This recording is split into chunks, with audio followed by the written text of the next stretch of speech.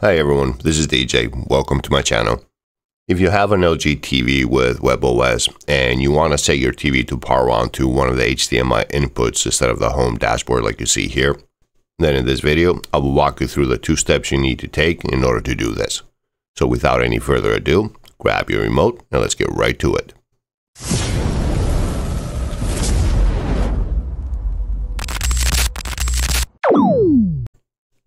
Alright, now the first thing we need to do here is we need to go to all settings, not just the regular settings.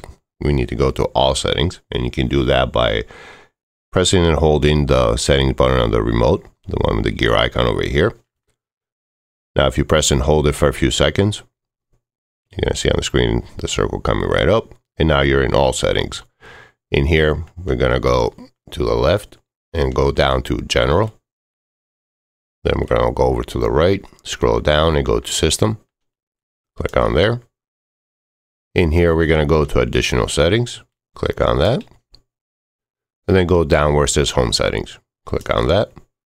And in here, where it says Power On Screen, select that. And then select Recent Input. Click on there, and that's it. Now you can press the Home button on the remote. And next, we need to go to Home Dashboard. Right over there, click on it.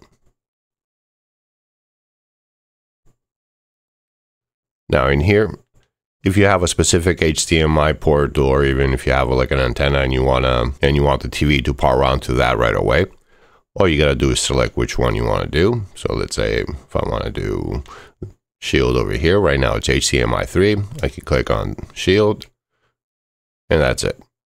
Now, one thing to keep in mind here is that if you turn off your TV and this is the last input you used, that's the one that's going to power on to. If you went to HDMI 3, then it's going to power on to the HDMI 3. All right, so now that we selected that, you just got to click on it again to launch it. So now you're on HDMI 2. So if I power off my TV, give it a second. Now that it's off, next time I press the power button again, and it powers back up. As you can see right away, it says HDMI 2, and you're back right over there.